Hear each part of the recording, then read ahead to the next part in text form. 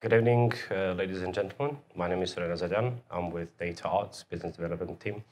And tonight we've gathered together with my colleagues, forward thinkers of the industry, experts, to talk a bit about technologies in finance practice and how do they affect the current ongoing business. So I'll now pass over to my colleagues so that I can introduce themselves and the topic they are going to talk about.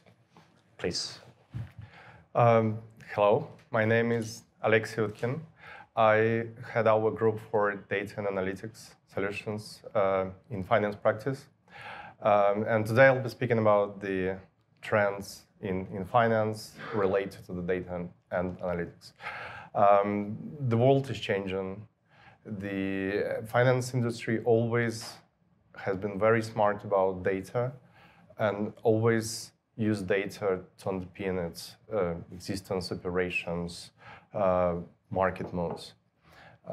Today we see more and more of that. The business is becoming smarter, the business is becoming more efficient, the business models change with data and the power of emerging technology in data analytics space. We see a few main things among our clients. I classify them on three main topics. It's they try to be smarter, they try to be more innovative, and they try to be more efficient. Being smarter, the first topic is when they aspire to use data to get new products and services to the market. The better products, more granular, personalized, related to digital economy. Things like personalized insurance policies or financial products in banking space or something like that. Be innovative, that's enabling advanced analytics and artificial intelligence, things like that, and Oleg will be speaking a lot about that.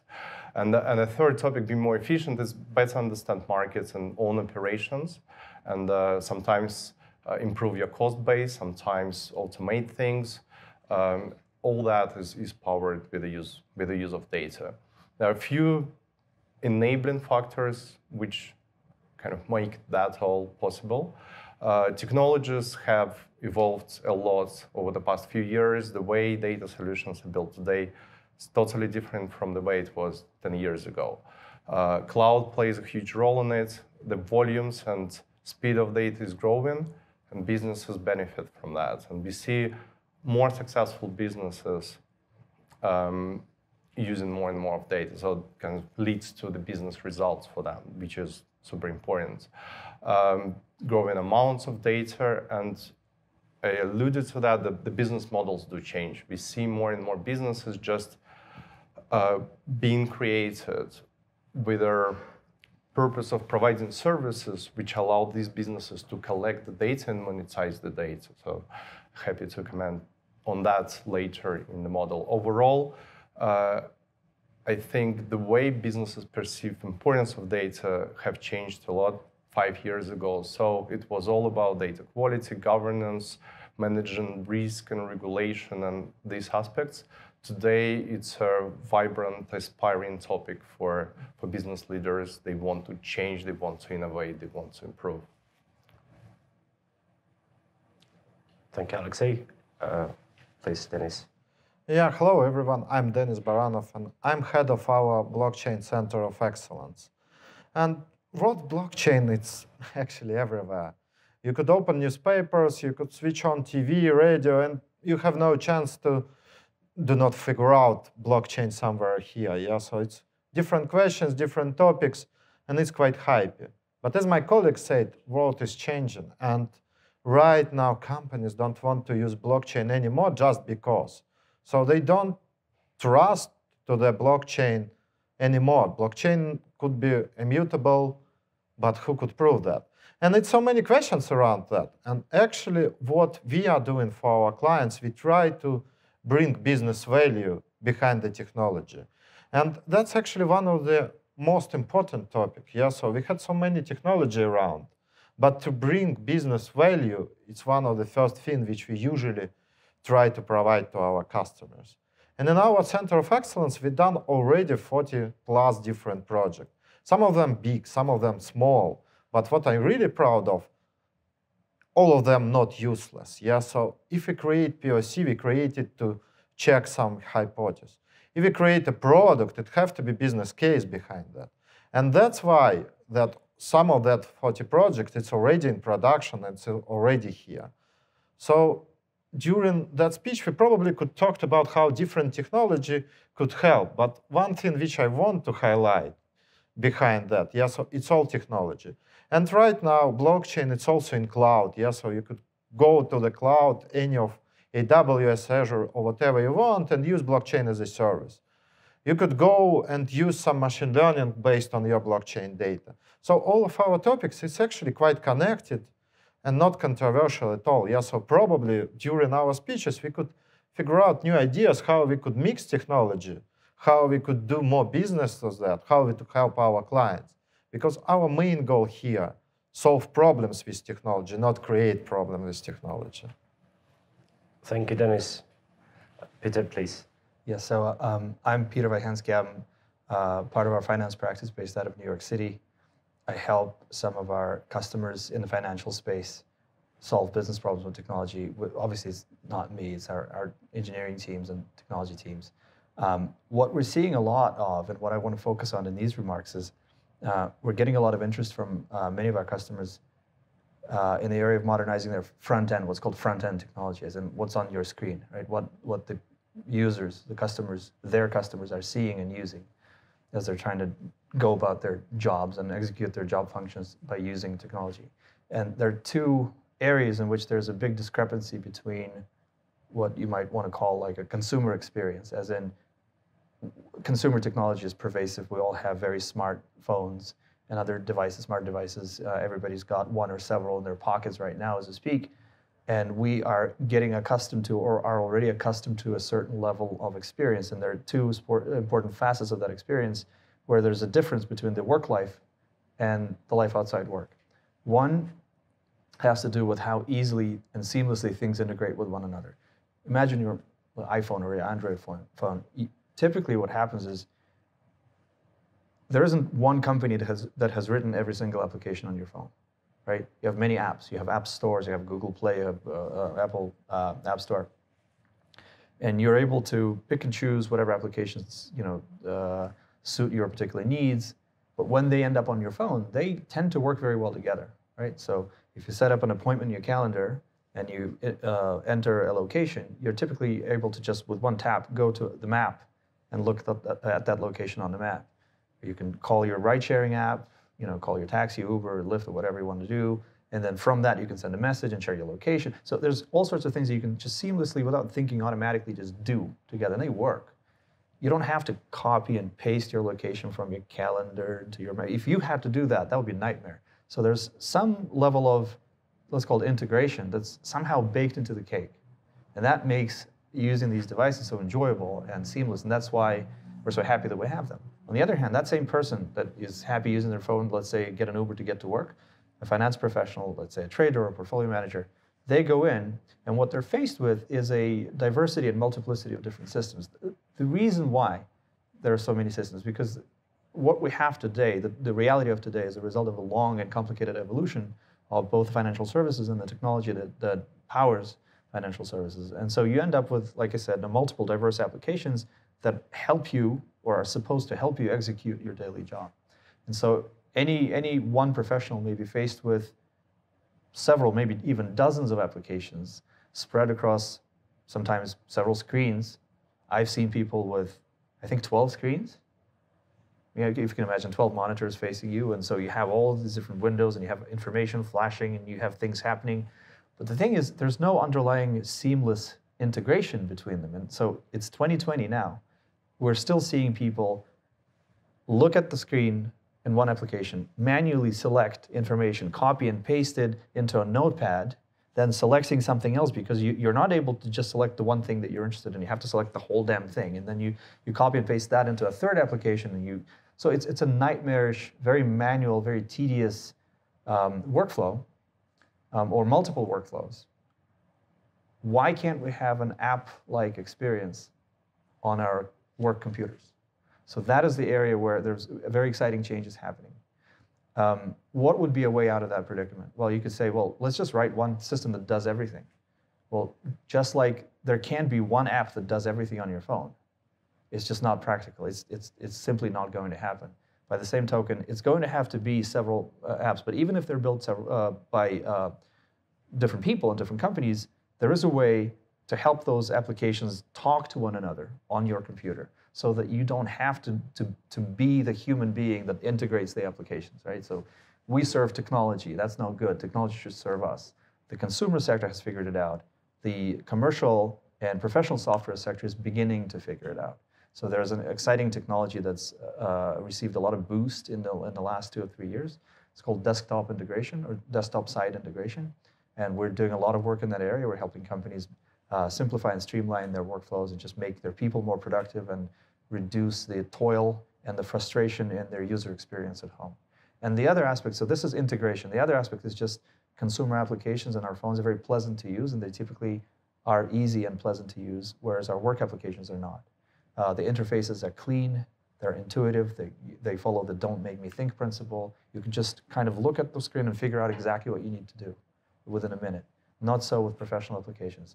It may not be entirely possible, but at the same time, if you look at an application that, let's say it's a dominant application in the market, maybe it's been around for 20 years, and people have gotten used to the experience. They've gotten used to this clunky interface. But if we ask ourselves a question, if we were designing this application today, would we ever build this interface? And the answer is absolutely not. So the world has moved on. So those two areas, user experience and user interface design on the one hand, but also integration between the different applications on the desktop is the other. And we're seeing, like I said, a lot of interest, a lot of demand from our financial services customers. And we're happy to help them move forward in that area. Thank you, Peter. Oleg, please. Yeah, my name is Oleg. I am a solution consultant and principal consultant at DataArt. And I work with teams who help our clients to implement different smart things.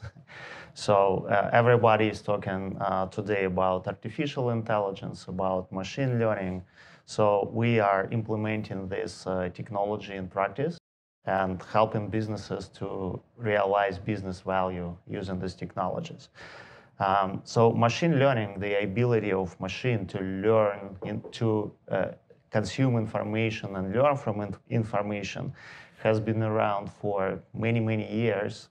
Those who graduated from universities 20 even years ago remember that they were studying these algorithms, and they existed before. Recently, availability of cloud infrastructure and almost unlimited scalability boosted additional development in this area.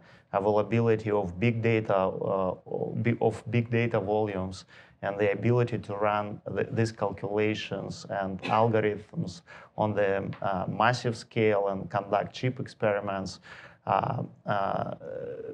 allowed to implement more sophisticated algorithms, and also led to democratization of machine learning.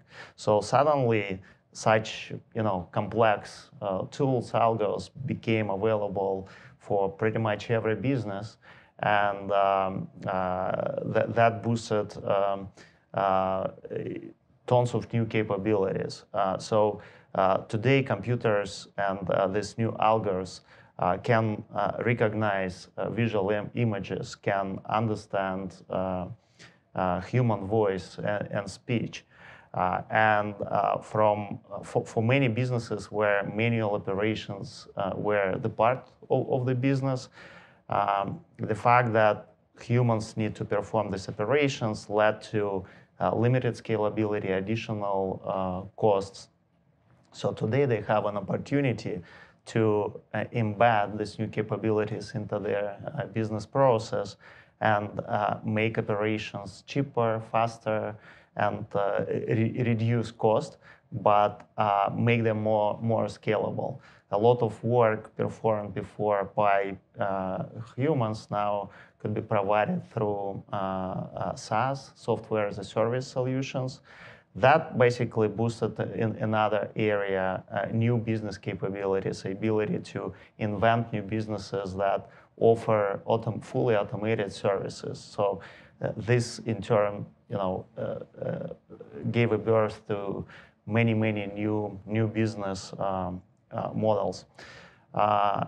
Most popular cases are still around replacement of very basic work that human performs. Let's say data extraction from document, entering data from one to another system, and we see a lot of success, especially in global enterprises who have to involve thousands of people in operations, but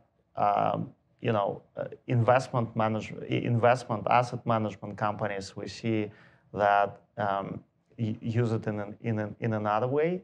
They are not using it for these technologies for automation. They use it to derive insights from huge volumes of data. So, for example, you can predict future revenue of Walmart by analyzing satellite images and understanding how many cars located on parking lots, and by understanding the dynamics, how the number of parked cars changes, you can predict future revenues, right? So before annual or quarterly earnings published, you already know outcomes. This is just one of example, but basically the potential of artificial intelligence and machine learning still not realized fully, and a lot of our bigger and smaller clients just experimenting with this technology. Thank you, Oleg. Gentlemen, thank you very much. Really interesting topics. I hope you don't mind if we try and elaborate a bit more. I ask you a couple of questions. Let's try to dive a bit deeper. Let's see if we can share some use cases, practical information, so that this is more, let's call it visible or touchable, all right, if you don't mind. Dennis, I hope you don't mind. The first question goes to you. Blockchain, with its hype a few years ago, now it's down a bit. What do you think? The blockchain itself, is it a temporary thing, or will it remain for long, or if not, when will it die, or what will actually replace blockchain technology? Yeah, it's amazing question. Yeah, first of all, I don't think blockchain will die. Sorry if it's like a tricky question. No, it's not a tricky, yeah, but it's a fair enough question. Yeah, because, just 2 years, then we have all that spreads of the pricing around Bitcoin, around other things. We have ICOs, and guys could just say, okay, I have a blockchain in name of my company. Could you give me another 20 million? And that's real cases, yeah. So these guys have just evaluation doubled during the night, yeah, because they add blockchain into the name of the company. Right now, fortunately, we already, as you said, in the not so hypey period, yeah. So right now, more and more corporations try to use blockchain in the corporate world, and blockchain start to be just a technology, yeah. So, and that's what I really like actually about technology. Then we name it just a technology, yeah. Because I remember we had so many hype around big data. We had so many hype around other terms, yeah. So, and it's not practical sometimes, yeah. But as soon as we name technology just a technology, we immediately think about how to use it instead of use it just as a term. And that's actually what happens with blockchain right now. So it's more and more corporate-based solutions based on different technologies. Yeah, so we had a Corda, which quite good shape right now, and it's so many applications done on the Corda, especially in finance and insurance space. We had Hyperledger. We had other guys already on the market, yeah?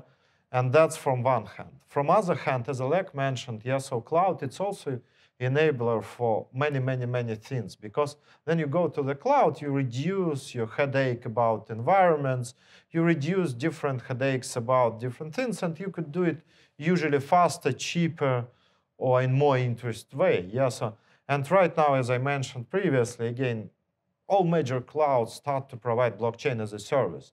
And this is actually show up. These guys usually quite practical. Yeah, so believe me, Amazon never will use something if the clients did not ask them.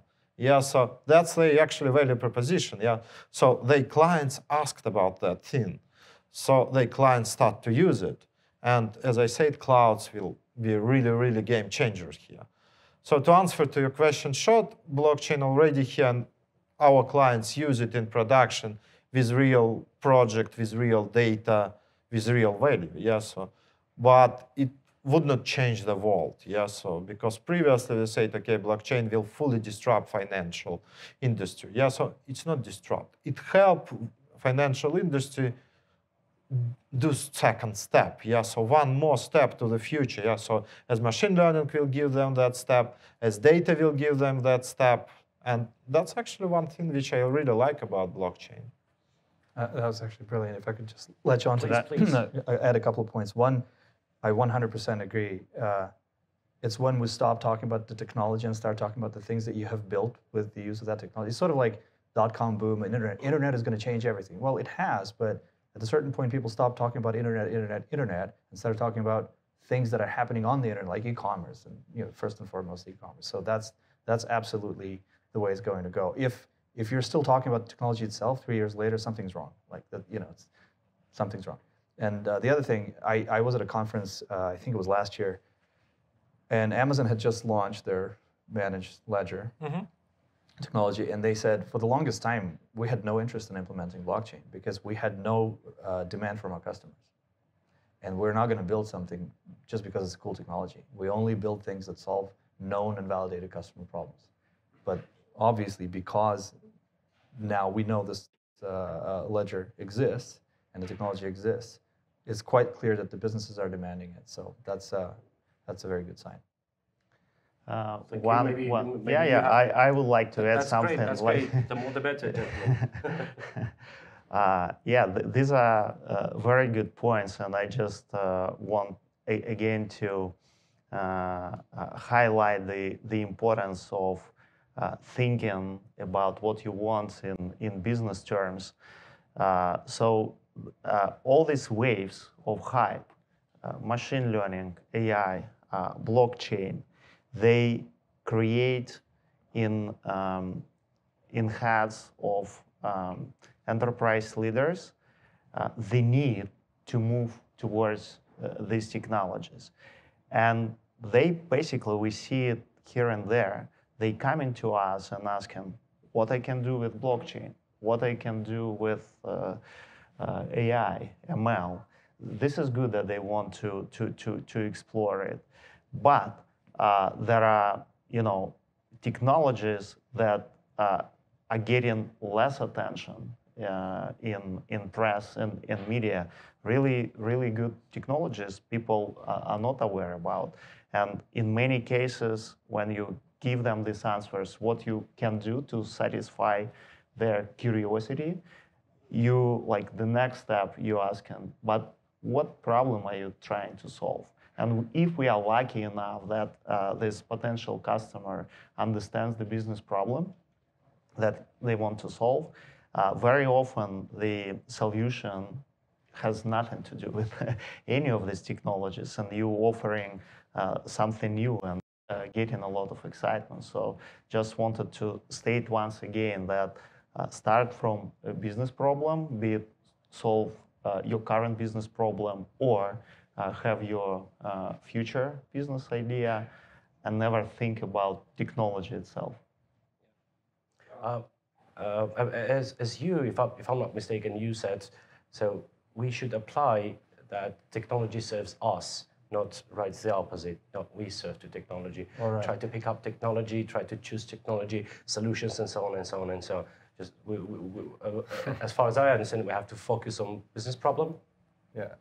Remind me to tell you my SRE jokes, site reliability engineer joke about people serving technology versus technology serving people. All right, I love now we're a bit later. I love how we technologists conclude that we actually need to speak less and less about technology, and I think there is a reason for that. And technology is becoming more available, more scalable, more efficient, and this is why you actually don't need to speak about it anymore. And I think this is, and particularly in the data world, it's super important because before, I think in a lot of business cases related to data, technology was somewhat disabler. Like if a business user really wants to get to a particular insight, he may want may need to wait for half a year till this particular thing gets implemented, and then it may be not relevant anymore. Maybe just as a person, he's not interested anymore.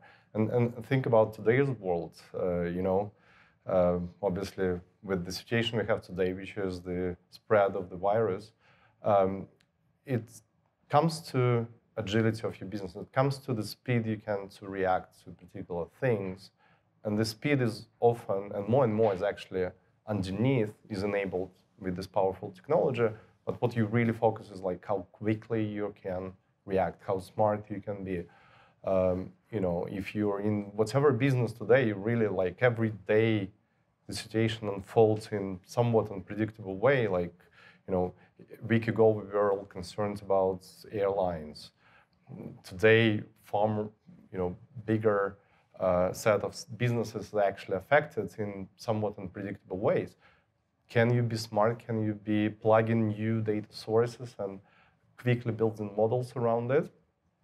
That may be a difference between will you survive or not, a particular crisis or downturn. An analogy I have in my head, if you remember with the virus situation, a few weeks ago, China built this hospital in 6 days. This speed of this capability to execute projects like that in this timeline is the differentiator. And obviously now we see the Chinese, in a much better place than many other countries in terms of the emergent situation, emergent crisis. The same analogy I would apply to the data in pretty much any business. Like, can you plug your data, use alternative data, new data sources, and quickly build models around it to inform your business or inform your customers and turn threat to an opportunity? Yeah, very well said, and especially in the world of machine learning, you may have smartest data science engineers, machine learning engineers who can give you the best model, right? But you can have outdated infrastructure.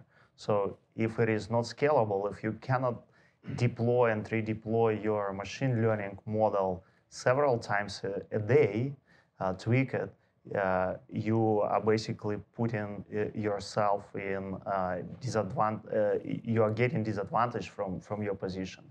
So people who doing it more often, they progress faster, they react to market changes faster, and they just taking your market share. Exactly. I'm actually so glad that both of you jumped into the conversation and commented, because I just wanted to build on those 2 points. I agree. It was very well said. You use the keyword agility, and something that you also brought into the conversation earlier, and that's cloud technology. I think it's all about business agility. We can take your comments about machine learning and data and just take it a level higher, several levels higher. It's any technology. It's your ability to change any of your technology, your ability to do it fast, to do it safely, to do it reliably, and to roll out new solutions, give new technology, applications, solutions, capabilities into the hands of your employees or your customers that determines your fate in the market. It's basically like this. The one constant thing is change, right? So the business agility is not a nice to have. The reason it's not a nice to have is because it's your key risk management tool. If you don't have business agility, you don't manage your risk very well. Because the change, what determines whether the change is good or bad for you is not the change itself, not so much, at least not 100%. What determines whether the change is a good change for your company or a bad change for a company is how quickly and how well are you able to respond to that change. If you can't respond to that change is automatically a risk. If you can respond to the change fast, then it is an opportunity. And because everything's driven by technology, essentially software runs everything, then any company that's serious about its business agility must, in a way, and I know it's a sort of a overused phrase, but every company has to sort of, in a way, be a technology company. You can't hope to be good at what you do and not be good at technology. So that's why if you look at the world, where does the technology and software innovation, where has that been coming from in the past decades? Well, it's the companies that do a lot of software. And they happen to be in all different sectors of the economy. There's a TV content company, Netflix, that's changed a bunch of technology, and it's driving a lot of very constructive change. Google, Facebook, all those tech giants, right? Not every company needs to be a Netflix or a Google, or can be. In fact, most companies will never even come close, but there needs to be a basic set of capabilities. So you need to be able to change your technology, again, quickly, reliably. So you have to get good with software development. You have to get good with cloud. You have to get good with data. Or if you can't do it yourself, you should use a partner like DataArt. So shameless plug, but I have to, because that's the whole reason we're here. That's why we're in business. That's why we're able to make a living, is because we help our customers bridge that gap. Thank you. So what I will say, yeah, I'm so glad everyone commented on this, because my next question would be still trying involving all of you. And as Dennis said, each of the areas we're today discussing and you are bringing on the table are interconnected. So I would like to sort of focus on one of the fundamentals of technology, data. My first question would be to you, Alexei. Do you think you can bring a practical example on how a company, an entity, a person started, let's call earning more money or money at all, just dealing with the data a bit differently, or applying all the trendy things happening in data and analytics? And if you allow me a moment, I would actually appreciate if each of our colleagues will elaborate on this, especially you, Oleg, because in my understanding, machine learning and AI is almost nothing without data behind it. You have to apply those algorithms to something, right? So please, the stage is yours. Yeah, so in my head, there are two parts to that. So one is you're sort of being more efficient in what you do. In a way, that's also earning money, because the big inefficiency reasons, or pools of inefficiency within institutions, always been, first of all, cost of your data infrastructure landscape, etc. With modern technology drops. So that's your kind of one of the reasons for the profit. Sorry to interrupt you. Yeah, but by saying earning money, I don't mean direct earns, but also, of course, optimization or cutting costs thanks to technologies, or also earning more money or spending less money, which is the same. Absolutely. I mentioned that I see kind of two main groups. One is inside, what people tend to call inside-driven organizations. That's enabling your employees, your business decision makers with the data, giving them better understanding of the markets, of the customers, of the own operations of the firm, analytics on how the products and services of the company performing, where to lead them, and inform that with data and insights. I think this is the major block.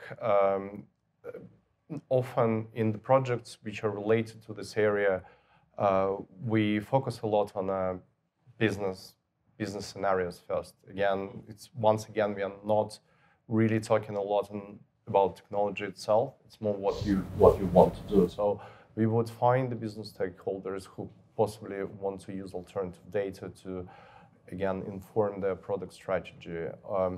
They can get to more granular products and services and roll it out to the market. They can, for example, in the insurance space, I think overarching trend we see is getting from a situation when insurer just sells policies on a huge bucket of risk, health policies for a huge group of people.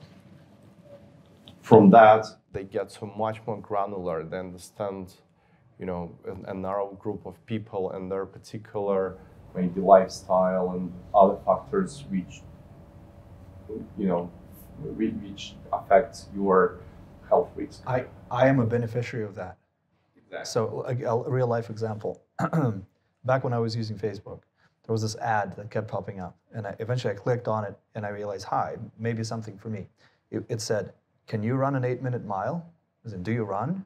Save on life insurance. And I wasn't happy with my life insurance policy because my family history on both sides is like all of the bad risk factors are there, right? So I'm paying quite a lot for my life insurance policy. I said, all right, let's check it out. So I went in there, and sure enough, it saves me 50% now on my life insurance policy. Oh, that's well. They were able to segment me into sort of a bucket where they know I'm a lower risk, and they can price me my policy lower, and we both win. Sorry. That was actually a great example. Thank you. I saved just 40.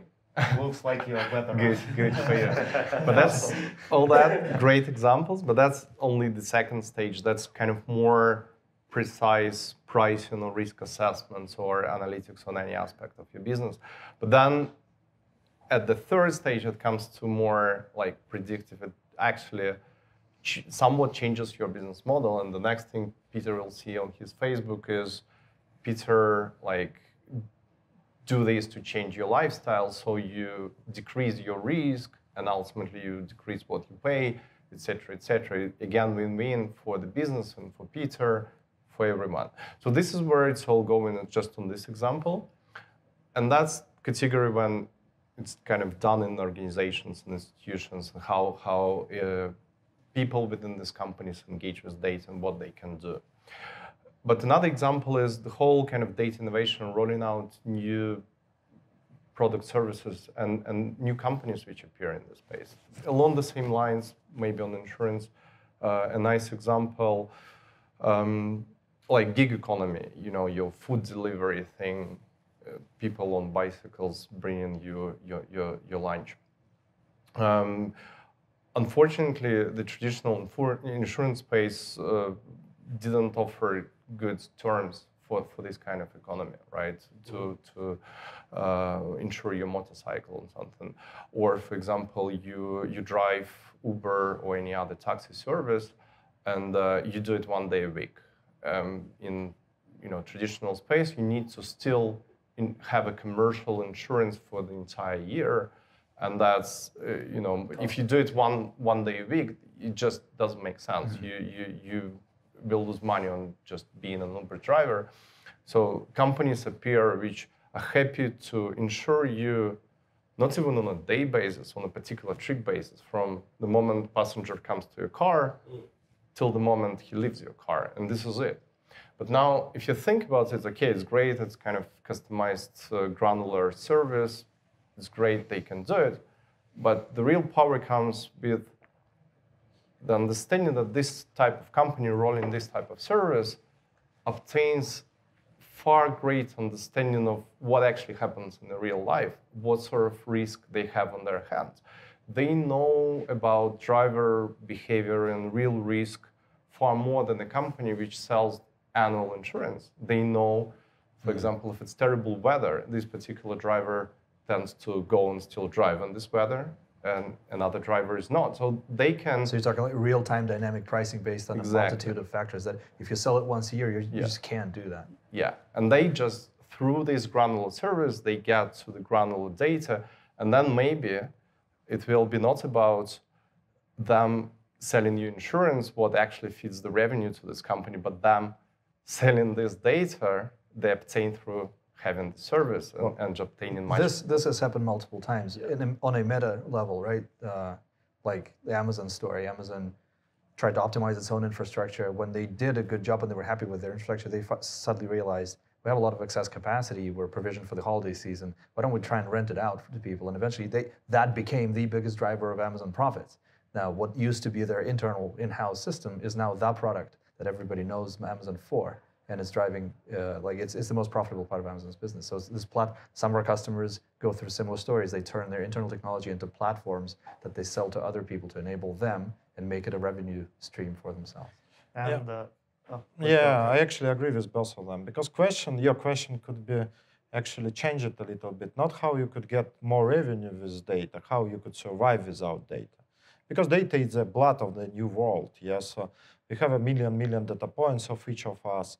Sometimes it's scary, actually. Yes, because example of the Peter, I want to change my health insurance. Yeah, and Facebook showed me some advertising. Yeah, so probably this thing is spying on me.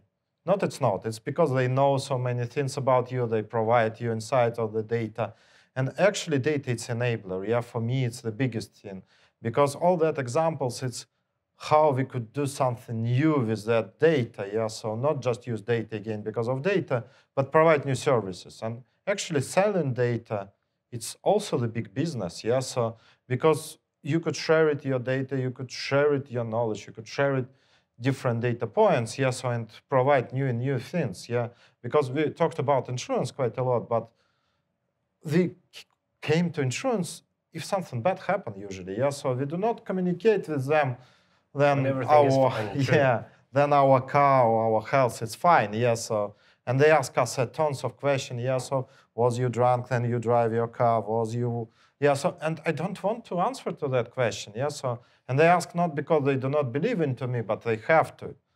And right now, it's so many data-driven processes around that. So instead of you came to them, if something bad happened, like, I don't know, some waterfall around your house, yeah, so they call you before you know, yes, and say, oh, something wrong with your house. And yeah, and that thing that's actually help to business be more people-oriented, yeah. And right now, in all that customer markets with then customer know so many around him and have so many things which they want to try, yeah, to be people oriented at one of the key things of the businesses, yeah. So because to give your customer something before he want, that's actually the thing which help you survive in that world. No, couldn't agree more. Thank just you, Dennis. just Yes, just to make please, sure please. we encourage everybody to drink responsibly and to never drive while intoxicated. Just so you know. Absolutely. Maybe you step in, Oleg, with some insights from AI and ML perspective. Yeah, I already shared a couple of examples with this satellite images analysis, same images analysis people use in many areas, agriculture, in damage estimation, in insurance, and others. But there are also a lot of predictive analytic cases. So, for example, this standard old problem, the manufacturers of the devices for and engines for warehouses, they have to perform predictive maintenance of all this equipment, and ideally they should predict when damage is happening. So one of our clients came to us with a simple idea. Look, I have data from all these devices, as we call it, the IoT today. How can I improve? How can I predict the health of the system and of equipment, and in very short periods of time? I think everyone was expecting that this will be a large project of several years or something, but I think in a matter of several months, engineers just started experimenting with devices, with signals, temperature, and others, and went to production 6 or 8 years later. So was years or months? Month. Oh. Yeah. Sorry. Yeah. So everyone was surprised, and they were able to achieve good results. And for predictive maintenance, they used machine learning. So one of the good examples. So applicable in many areas. in banking, like actually not only in banking, the whole finance, insurance, fraud analytics is a huge area where machine learning models have changed a lot. Risk management as well in different areas. Yeah, fraud. And again, coming back from insurance, if you think about the insurance company, in many cases, they have to manage a lot of logistics. So, for example, if hurricane is coming, right, they will have a spike of requests. They have to send agents, arrange a lot of things. So now, these days, by combining data, traditional data, alternative data, real-time data coming from satellites, they, with high level of probability, based on previous data and new data, can predict the damage. So they kind of, before the event happened, they already arranging business trips of agents, reservations, and this thing already happens today in the United States. There are companies who use machine learning for such complex predictive analytics. This is actually incredible. It feels like I'm living in a sci-fi movie. Gentlemen, my next question would be to Peter. However, as always, all of you are more than welcome to step in. The technology is essential now. The innovation is great, not always easy, but whatever. My question would be how these everything applies in tools, internal tools and interfaces, and what would be your comment on this? Maybe something practical on what's happening to the tools based on these technological trends and so on. You're referring to the front end? Yeah. Right. Yeah, absolutely. Like I said, the main sort of benefit that our customers are deriving from these changes and from the application of new front-end technology is the elimination of tedious and inefficient and slow and frustrating business practices and business processes where highly paid, very intelligent professionals spend their day copying and pasting data from one application to another. It's just ridiculous. Nobody should have to do this at work. Actually, I just, sorry to interrupt you, just to finish my question. My question should have finished like technology, innovation and so on. It's great, but if you don't have particular proper tools, nice looking tools, which are understandable, you actually cannot use those, that technology. I agree, and like we mentioned before, it's sort of like this. In the consumer space, applications and technologies compete on usability. It's the more seamless you make, I make your user experience, the more chances there are that you will choose my product over a competitor's product. It can be absolutely the same in terms of functionality and what it can deliver, but if my product is easier to use or more pleasant to use or both, then I win and you lose. In the financial technology space, among finance professionals, like I said, portfolio managers or traders or trade supervisors, other managers, it's more that they are tolerating the horrible user interfaces and the horrible user experience. Sometimes because there's no alternative, sometimes because it's difficult for people to conceive of a possibility of change. Well, it's always been this way. This particular tool has always looked like that, so we know it looks like that, so we're sort of okay with it, but not really, right? And again, no highly paid professional's time should be spent doing manual operations like that. And so this new technology that's coming to the desktop, to the financial desktop, I think is very exciting because it gives you, sort of this app-like experience on your work computer, where suddenly your applications are able to understand each other. Give an example. Let's say you're a trader and you're looking at a chart and you're looking at what the price is doing of an instrument, right? So in the old world, you have to tell this charting application what instrument you want to look at. Mm-hmm. Then maybe you want to look up some reference information about the company that issued that particular equity, that particular stock. you have to tell that other application the same thing.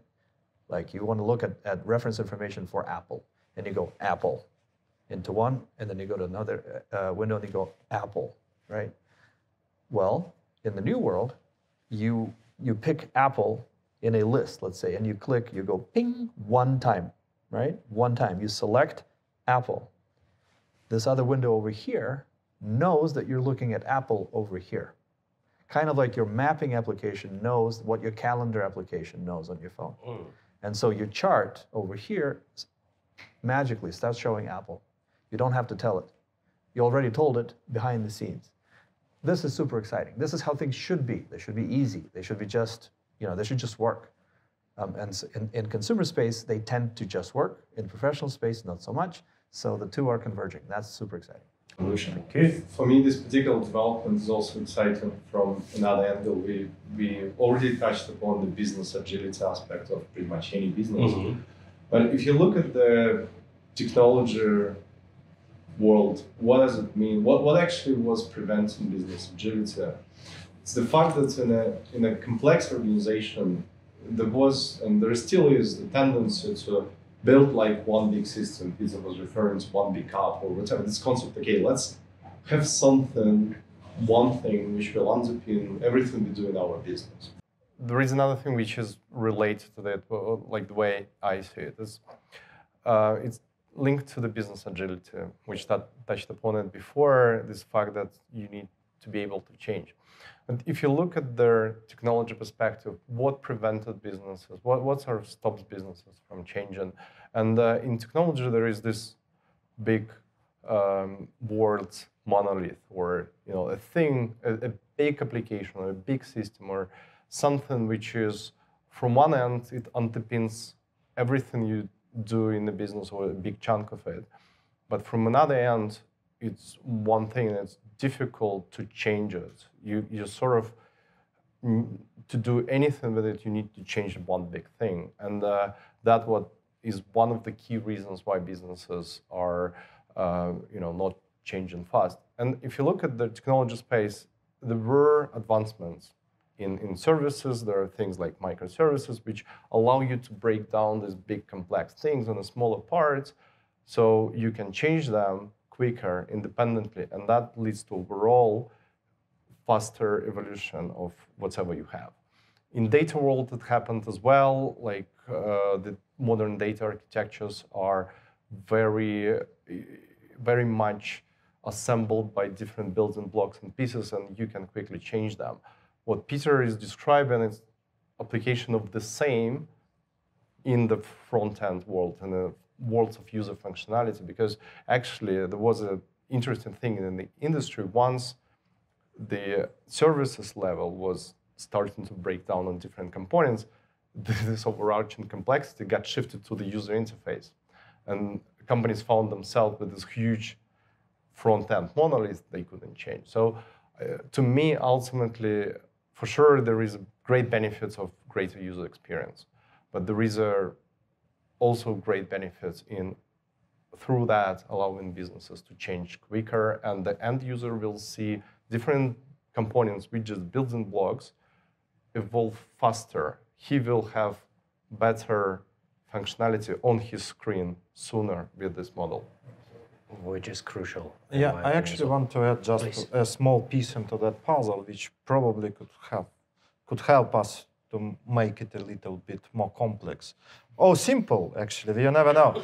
The thing is, the world is our interface. Yeah, so, and right now, it's not, when we're talking about user interfaces, we shouldn't think just about mobile or desktop. We have watches, we have glasses, voice interfaces. Yeah, so it's so many things, and how your customers or your employees could communicate with your system. Yeah, so, and it's all, the world is changing, and information around us, as I said, and how to represent that information, probably one of other important things which will help your business grow. This is key, because you touched, I think both of you touched on customer centricity. The one other important way in which companies compete today is customer centricity. User experience, user interface is just one facet of that, but ultimately it's it's about making it convenient for the people that you're trying to serve to transact with you or to interact with you. It's not in the way that's convenient to you, but it's in the way that's convenient to them. In banking, you see this quite a bit. So you have these challenger banks that are reimagining the whole banking technology from the inside out. They're turning it inside out in many ways, right? If you look at a banking app, any bank has an app, right? But not all apps are not created equal. If you look at an app and you try to interact with a bank with an app, you will quickly discover how the bank is organized on the inside, because you will not be able to do streamlined, straight through things on your app, even if it has an app, because it's not built around you as a customer, around what you might want to do in the real world. It's built around how the bank is organized, because it has this division and that division. It has one division that deals with credit cards, but not checking accounts, and then the checking accounts, and then the savings account. And so because they don't interact, then your app cannot enable that interaction on your phone. So this is super important. Peter, actually, that was a brilliant comparison. Thank you. Let me be honest to you. I would have stayed here for hours and hours, asked you questions one after another. However, we are quite limited in terms of time. So I want to thank you very much for this very interesting conversation. And I hope that whoever watches this, they will enjoy every single second of this conversation and all the topics we've dived into today. Thank you very much. Thank you. Thank you Pleasure. for this great hosting, not just on the event, but on the city as well. We really enjoyed. Thank you. We'll try to come back. Absolutely. We'll be waiting for you. Always welcome. Thank you. Goodbye.